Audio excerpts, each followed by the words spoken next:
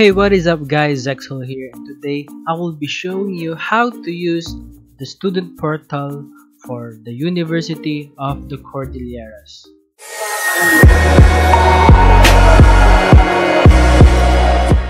Okay, so first of all, you need to go to this page.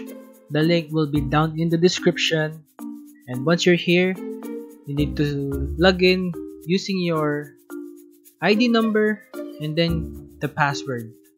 Okay, so once you are logged in, you will be redirected into this page. If you want to see your current schedule, just go to enrollment and then click subject load schedule. In my case, this is my current subject I am currently taking. If you want to see a soft copy of your current registration form, simply click here.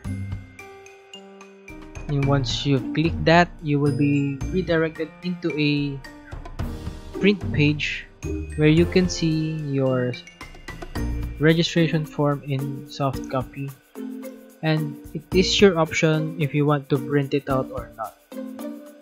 If you want to see the assessment of fees, you can just simply see it here, or you can just go to student account and then click ledger. Here you can see all of your particulars and then all of your fees.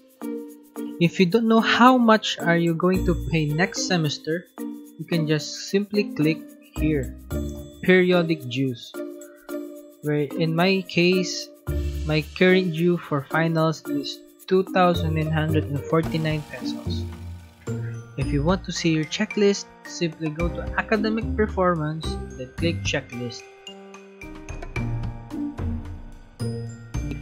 If you want to see your awards or achievements, simply click here. If you are currently on a internship or OJT, you can see your fieldwork profile here.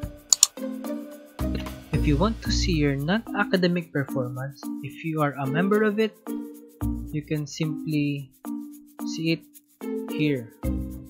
Or if you want to see your achievements or rewards, click here. Under the discipline monitoring, you can see in this page all of your violations. If you want to see your personal information, just click here. Or if you want to change your password, just click here. That's it for the video guys. I hope you learned how to use University of the Cordilleras student portal. If you find this video helpful, please leave a like, leave a comment, and catch you all in the next video.